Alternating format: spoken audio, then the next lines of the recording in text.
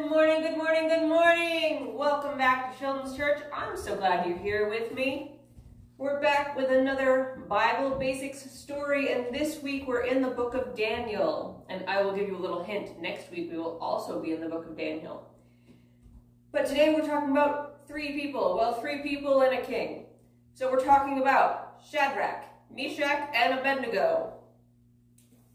Now these were not their real names, these were their Babylonian names, but for simplicity's sake I'm going to stick with those, even though it hurts my heart a little bit because those weren't their names. Anyway, we're in Daniel chapter 3. Let's go. King Nebuchadnezzar made an image of gold whose height was 60 cubits and its breadth 6 cubits. He set it up on the plain of Dura in the province of Babylon. Then King Nebuchadnezzar sent to assemble the satraps, the prefects, the governors, the counselors, the treasurers, the justices, the magistrates, and all the officials to the provinces to come to the dedication of the image which King Nebuchadnezzar had set up. Then the satraps, the prefects, the governors, counselors, treasurers, justices, magistrates, and all the officials of the provinces were assembled to the dedication of the image that King Nebuchadnezzar had set up. And they stood before the image he had set up. And they proclaimed, "You are commanded, O peoples, O nations, O languages, that when you hear the sound of the horn, pipe, lyre, trigon, harp, bagpipe, and every kind of music, you are to fall down and worship the golden image that Nebuchadnezzar has set up. And whoever does not fall down and worship will be immediately cast into the burning, fiery furnace."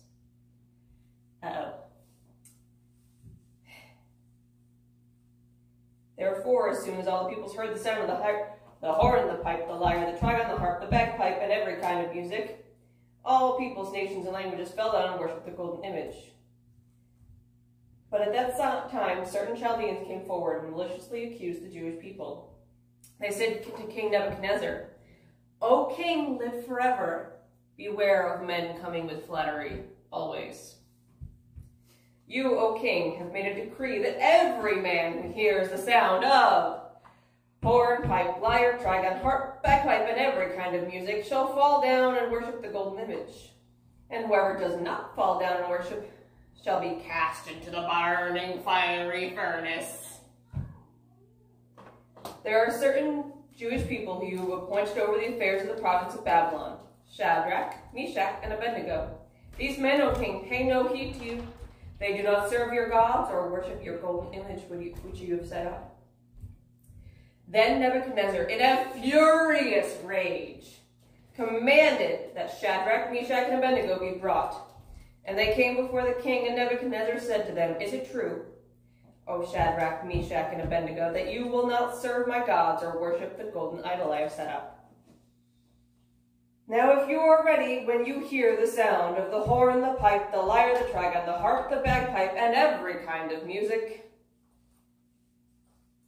to fall down and worship the image which I have made, well and good. But if you do not worship, you shall be immediately cast into the burning, fiery furnace. And who is the God that will deliver you out of my hands? I bet you all know." Shadrach, Meshach, and Abednego answered the king, "O King Nebuchadnezzar, we have no need to answer you in this matter.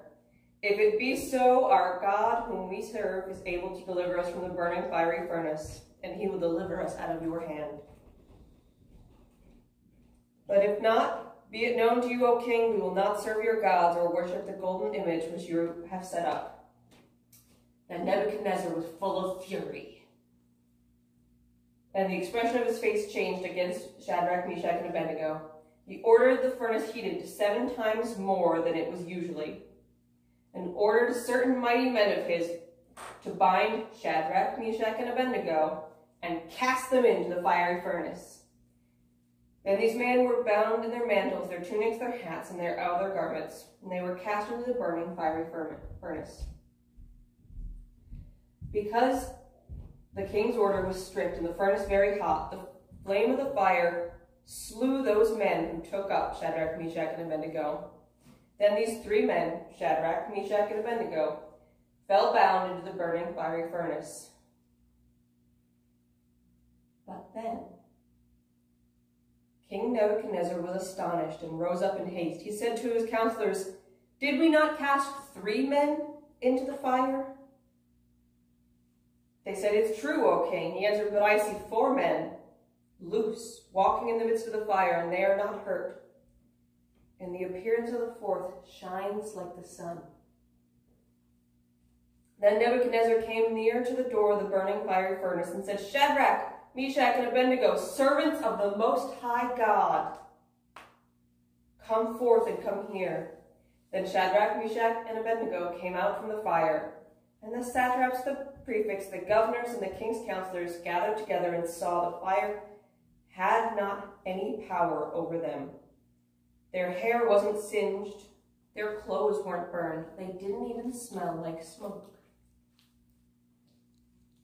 No harm had come upon them. And Nebuchadnezzar said, "Blessed be the God of Shadrach, Meshach, and Abednego, who has sent his angel and delivered his servants who trusted in him, and set at naught the king's command, and yielded up their bodies rather than serve and worship any god except their own.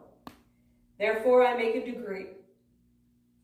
Any people, nation, or language that speaks anything against the God of Shadrach, Meshach, and Abednego shall be torn limb from limb, and their houses laid to ruins, for there is no other God who is able to deliver this way."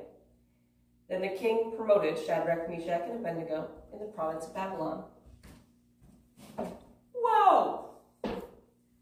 Listen, I don't know if you guys realize how destructive fire is, but let me tell you what usually happens when you get too near to something hot. See, Miss Mandy has like a line on my knee here, because I was ironing fabric while I was on the floor, and I burnt my knee with the iron. I don't know if you guys know what a furnace is. A furnace was something that they used to completely destroy things or to fire clay, both of which you need extremely hot temperatures for, upwards of 3,000 degrees Fahrenheit.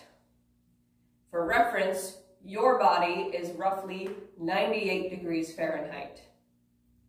So, not 3 times that, but 30 times that. That's how hot this was.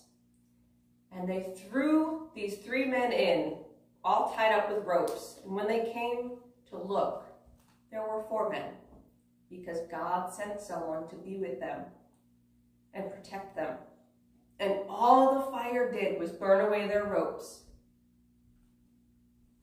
See, Shadrach, Meshach, and Abednego didn't just do what was right when it was hard. They did what was right when it was hard, with absolute faith that God would see them through it. Does that sound like someone? I think we talked about someone like that last week who had enough faith to fill an ark. But they had enough faith to walk into the fire. They had enough faith and enough steadfastness to do what was right, even when it could cost them everything. So that is the lesson I want you to take away from Shadrach, Meshach, and Abednego. The 3 men thrown into the fire who had a 4th one with them. I will see you guys next week for one more story out of the book of Daniel.